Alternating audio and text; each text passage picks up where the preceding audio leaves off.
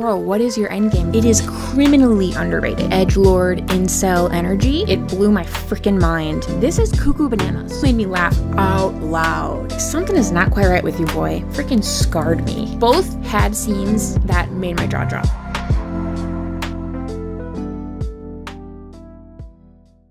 Hi, I'm Sam. There's quite literally no one asking me to do this, but I just read what I thought was the last volume of a manga series I've been really enjoying, only to discover that the final volume is coming out in October, and I have now months to wait for the finale. So, to distract me from the pain of that realization, I have decided to share with you today some book recs based on movies. So the first movie I had in mind isn't exactly a single movie because the energy of the book, I think, fit a lot of movies that share a similar energy. So the original movie I thought of was Joker, but this could also apply to Fight Club, A Clockwork Orange, Taxi Driver. Basically any movie that radiates edgelord, incel energy would work for this book. The premise of all these movies is the protagonist is a white man who is dissatisfied with where he's at in life, whether that be romantically, financially, anything, social standing, and as a result, typically all of his rage that has been bottled up is then unleashed, and as a result, people around him suffer in some way. It's usually some violent event that is the climax of the story. So for those types of movies, I recommend the book Paradise by Fernando Melchor. This definitely radiates edgelord incel energy. This book actually ended up being on my best books of 2022, so this was really, really fantastic. So this is about two teenage boys inside this luxury housing complex. One of them lives in the housing complex, and the other one is a worker for the housing complex, and then he lives outside of the complex. They become acquainted because they're both, again, these men who are very dissatisfied with where they're at in life. They just have so much rage inside of them, and the story deals a lot with one of the boys being really obsessed with another woman who lives in the complex. And very similar to the movies I mentioned, this also contains a lot of senseless violence, but I just think it really captures that energy of male rage that doesn't have an outlet, and then it finally just explodes and ends up hurting everyone around them. So you should read it. Okay, the next movie I have in mind is Mother. So this is a 2017 film written and directed by Darren Aronofsky. The premise of this is pretty simple, but I also think that the less you know about this going in, the better. Because even like the synopsis on IMDb is just, a couple's relationship is tested when uninvited guests arrive at their home, disrupting their tranquil existence. So this idea of losing control over what should be a safe space, your home, and having all of these unwanted visitors in there, and no one is listening to you, and that kind of makes you feel like you're going crazy. So for this, I have chosen an Eric LaRocca book called We Can Never Leave This Place. So I have kind of a not troubled past with Eric LaRocca, but this was probably the only one that I really, really loved of his. All the others are just really weird, and I think I just like them because I like how he's not afraid to take it to some really weird places. So this is about a young girl named Mara, and she is living in a country that is actively experiencing war. So her father dies really unexpectedly and violently, and following that event, her mother starts to invite these seemingly random and dangerous looking people into their home. The mother is claiming that these people will help protect them from the outside world, but Mara is worried about the destruction that these people are going to bring into their home. So I think this really fits the vibe of Mother very well, in that, again, it's the horror of your safe space no longer becoming safe, and that feeling of constantly being on edge, like you're going crazy, why is no one listening to you? It seems like everyone else is going crazy, not you. But then the more it's happening and you're kind of being gaslit into thinking that it's normal, the more you feel like you're going crazy. So I really liked the movie Mother, and I really liked this book. So if you liked either of those, you should watch and or read the other. The next film I would like to talk about is a Danish film from 2012 called The Hunt, which is translated from its original title Jag 10. And this is directed by Thomas Vinterberg, and this is following a teacher, and it seems like his life is really taking a turn for the better. He receives good news about getting custody over his son. He seems to be finding new love. But then one of his students tells a seemingly innocent little lie that then threatens this new happiness that he has found. So the book I would like to recommend for this is Whisper Down the Lane by Lᵒᵒ Chapman. So this book is inspired by the McMartin preschool trials and the satanic panic of the 80s. Whereas in The Hunt, we are following the main character who is the teacher. In Whisper Down the Lane, we're following a man who is now a teacher who we're reflecting back on when he was a child and there was an incident where a child lied and it threatened the life of one of his teachers. So I think if either of those sound good to you, you should read the book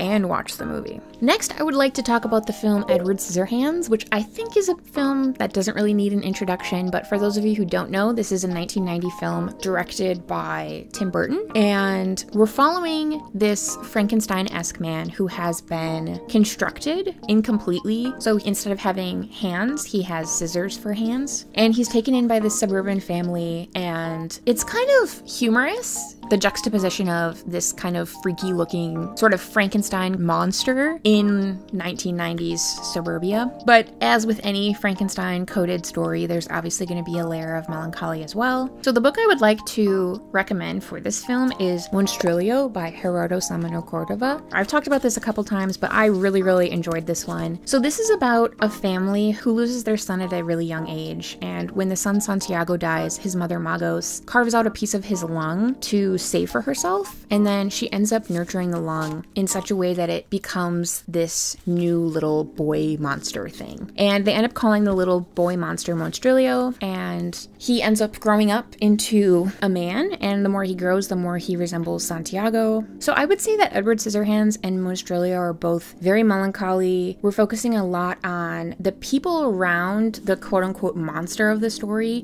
desperately trying to get them to assimilate into their society and be quote-unquote normal. But then also where we get a glimpse into the struggle that the monster faces in neglecting their sort of natural carnivorous violent urges, and this sense of no matter how much they try to be quote-unquote normal, they're only going to hurt people around them. So a lot of those themes are explored in this book as well as in the movie Edward Scissorhands. If any of that sounds interesting to you, you should read Monstrillo. Next, I want to talk about another Tim Burton film. This is Pee-wee's Big Adventure from 1985. So this is a really wacky movie, and I loved this when I was a kid. So this is about an eccentric man-child named Pee-wee Herman, and he gets his beloved bike stolen in broad daylight one day, which prompts him to set out on this cross-country journey to retrieve his bike, and we're pretty much just following the shenanigans he gets up to. So very wacky, but there are also some scenes, like there's a scene where he's hitchhiking and he gets picked up by this semi-truck driver, and yeah, if you've seen this movie, especially as a child, that freaking scarred me. So anyway, for that, I would like to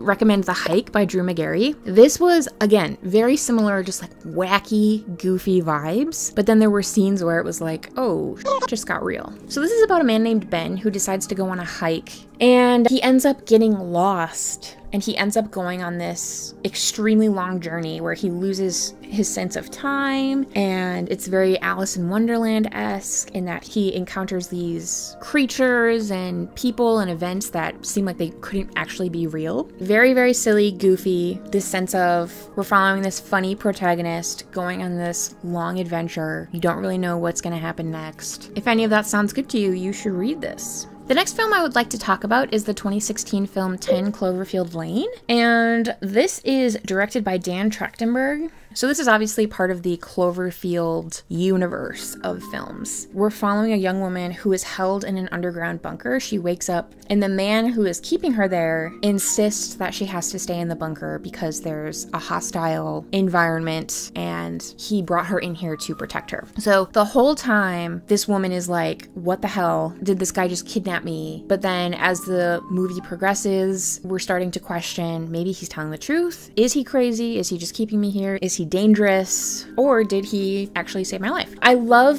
stories that make you question the whole time. What's the truth? And for that, I would like to recommend the book The Cabin at the End of the World by Paul Tremblay. This is about a pair of husbands and their adoptive daughter, Wen, who go to this remote cabin just for a little vacay, blow off a little steam, have fun as a family. When all of a sudden these strangers stumble into their yard, hold them hostage, and say, you need to make a sacrifice because the world is ending, and the only thing that can stop the world from ending is you making a sacrifice. So very similar to 10 Cloverfield Lane in that at first it's like, okay, these people are obviously crazy. They just like want to mess with them, extort them or kill them or, you know, do awful things to these people. But then the more the story progresses, you're like, wait, is the world ending? I just don't know. And then you kind of like second guess yourself again, and you're like, well, wait, maybe they're just like really good at lying. Maybe I'm being persuaded. You basically are going round and round the whole time trying to figure out what's the truth. So if any of that sounds good to you, read this book.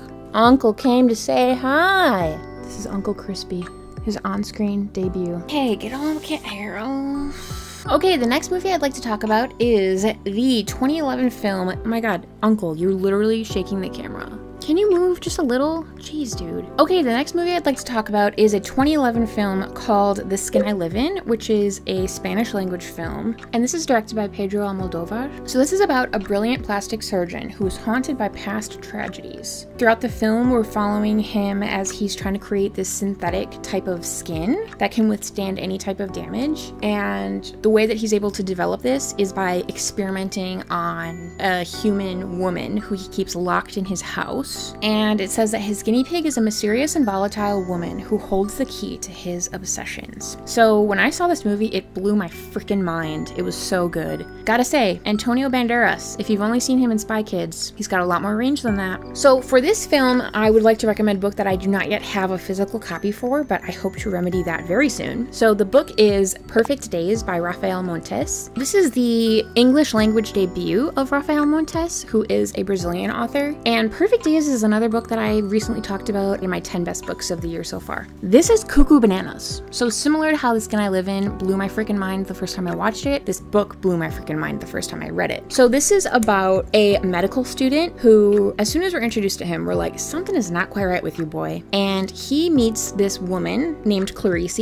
at a barbecue, and he becomes immediately infatuated with her. She is writing a screenplay, and she decides that she wants to go travel around and go to some of the places that she means to include in her screenplay. And as she's packing for the trip, the med student comes and is like, hey, I love you, but he's like really creepy about it. And she rejects him and is like, no, you seem kind of weird. And he knocks her out, stuffs her in her own suitcase, and then basically like hijacks her and her trip and takes her on the trip and holds her hostage in the hotel room. So the whole book, it's like, bro, what is your end game gonna be? But then as their families try to reach out to them, he's able to smooth talk them and convince both his and her family that they're actually dating. And the reason she's not responding to calls is because she is just really focused on writing her screenplay.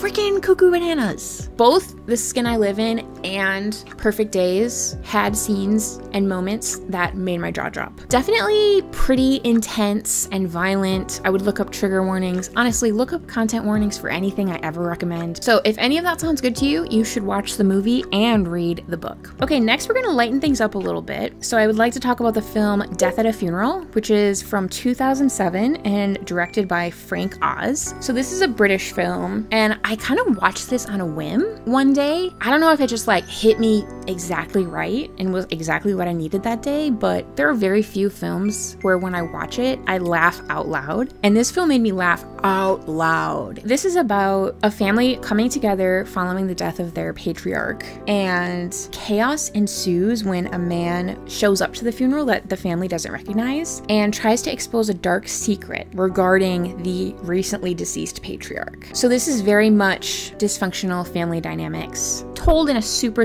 hilarious way. So for that, I would like to recommend Mostly Dead Things by Kristen Arnett. I think a lot of times when people look at this book and hear the synopsis for this book, they think it's going to be a lot darker than it really is. And it's not to say that there isn't some dark themes, but Kristen Arnett is such a master of writing the dysfunctional family. She's really able to get at sort of the universality of family and how no matter how family looks, it can still be dysfunctional in the same way. So this is very similar to Death at a Funeral general, in that following the death of the patriarch of the family, this family that was already pretty dysfunctional kind of descends even deeper into chaos. So the family owns a taxidermy business, and when the father dies, Lᵒᵛ steps up to manage the failing taxidermy business, and meanwhile her mother starts sneaking into the taxidermy shop to make provocative art with the animal models, and her brother Milo is even more withdrawn, and he was married to a woman named Bryn, and he and Lᵒᵛ were both in love with Bryn. So just like layers upon layers of family drama, but just so kooky and wacky and funny, and again really getting at that sort of universality of family dysfunction. So I really enjoy Kristen Arnett's writing, and I think if that sounds good, you should really check it out. So that was enough lightheartedness. Now we're back to the dark stuff. So next I would like to talk about the 2016 film The Eyes of My Mother, which was written and directed by Nick Pesce. I freaking love this movie.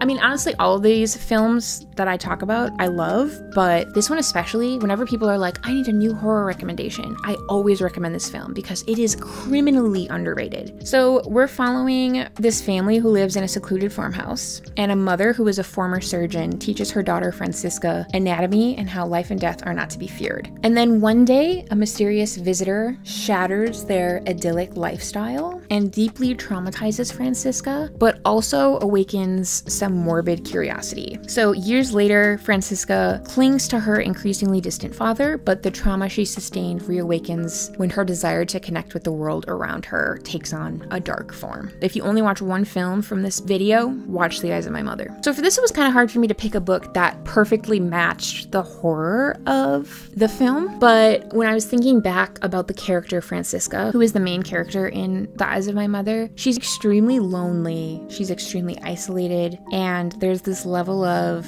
naivety, and how even as she's exploring these more morbid curiosities, she doesn't see what she's doing as necessarily wrong. She's just really so starved for any sort of connection and any sort of affection. And that really reminded me of the main character from The Collector by John Fowles. So again, really not extremely similar in story. I mean, a little bit. So the main character in this is Ferdinand, and he becomes really obsessed with this woman that he sees in town, and he kidnaps her and collects her, if you will. So he keeps her in this basement area that he designed and constructed in his home specifically to kidnap and keep a woman. Again, he just is so starved for affection, and he has this really delusional idea of love and how to express love. So he thinks that his love is so pure that what he's doing isn't wrong. So I think if any of this sounds good to you, definitely watch The Eyes of My Mother, and then you could also read The Collector by John Fowles. Okay, next I would like to talk about the 1998 film The Truman Show, which was directed by Peter Weir. And admittedly, I didn't love this film, but it definitely fits the vibe of the book that I'm about to recommend, and I loved the book. We're following this main character who is played by Jim Carrey, and he's living this very cookie cutter, white picket fence life. And then his worldview is rocked when he realizes that his whole life is actually a reality TV show. So his whole life has literally been broadcast to the entire world, unbeknownst to him, and people are just enraptured by his life. So for that, I would like to recommend Little Eyes by Samantha Schweblin. So this is definitely a darker take on that idea of surveillance. This is speculative fiction wherein there are these little devices called Kentucky, which are like stuffed animals that have a camera in them. For each Kentucky that exists in a household or a business, there is someone somewhere else in the world who has a connection code, and they're actually the one who is commanding the Kentucky, and they're looking through the camera. So obviously here we're exploring themes of surveillance, giving up privacy for just a smidge of feeling more connected, and to relieve any sense of isolation or loneliness. Definitely there is some exploration of the beauty of being able to connect people from really distant places, but it's mostly exposing the ugly side of our world that's becoming increasingly linked and increasingly less concerned with maintaining privacy. I think if any of that sounds good to you, you should watch the movie and absolutely read the book. Okay, the last film I'd like to talk about is the 2014 film called Nightcrawler, and this was written and directed by Dan Gilroy. So this is about our main character named Louis Bloom, who is a con man, definitely doing like below the board type work, and he's able to muscle into the world of LA crime journalism, and he realizes that the more violence he is able to capture, the more successful he is, the more lucrative his footage is, the more likely news stations are going to want to purchase his footage from him. So as he becomes more and more sucked into this world of crime journalism, he ends up blurring the line between observer and participant in order to keep pushing the envelope and kind of serving up more and more violence. So for this, I wasn't able to find an exact book that really matched the plot of that, but the idea of getting so sucked into your work, which features exposure to a lot of violence, and examining how that impacts and changes a person. So that's very similar to the book We Had to Remove This Post by Hannah Bervutz, and this was translated by Emma Rolt. So in this book, instead of crime journalism and capturing violent footage to be shown on the news, here we're following Kaylee, who is a content moderator for, a social media platform. So she has to review offensive videos, pictures, rants, conspiracy theories, and decide which needs to be removed. So it's obviously very grueling work. Her colleagues spend all day watching horrors and hate on their screens. And there's also this pressure to perform, similar to Nightcrawler, where he feels this pressure to get even better footage so that the news stations will always want to come to him and pay him more for his footage. These moderators are constantly pushed. The more they review, the more they get paid, the more likely they are to get promoted, etc., etc. In this, we're really following Kaylee and her cohort as being exposed to this violence constantly, 8+ hours a day, 5 days a week, how that really changes them and starts to change their worldview and makes them feel like they're kind of going a little bit crazy. I love the movie Nightcrawler. I think if you haven't seen it, you should definitely go watch it. And I know this book is kind of subversive. A lot of people really don't like this, but I don't really think it deserves as much hate. I think it's really good, and I really, really liked it. Okay, guys, that's what I got for you. That's what I can recommend based on movies. I really like making these videos. It's a lot of fun thinking up book companions to a lot of movies that I really love. So you can like this video if you want, comment, subscribe if you want. I would love to have you. And let me know if you agree with these companions that I've chosen. Let me know if you have any other book recs that would fit for these movies, or movie recs that would fit for any of these books. And I'll see you in another video very, very soon. Okay, peace.